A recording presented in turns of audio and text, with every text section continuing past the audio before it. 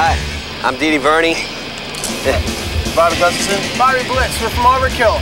And this definitely ain't Mr. Rogers' neighborhood. This is New York. New York, New York. So good they had to name it twice. That's the Statue of Liberty back there. This kind of music is dirt, cuz.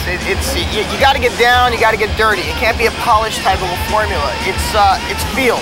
Megaforce Records and John Z would kill us if we brought him a fucking pop song.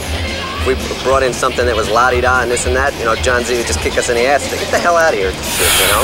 So would the fans. Do something good. The attitude we have is Overkill. We portray it in the music, we portray it on stage. It's got to be that way. If it's not all, it's nothing. So you got to do it over the top. It's Overkill. It's an attitude. I'm a Motorhead fan. We're Motorhead fans, yeah. We just toured with them, with Motorhead. It was like a dream come true. Oh, forget it. We've been fans of them since we were small. It's like touring with gods. Drinking gods. Old gods. Old drinking gods.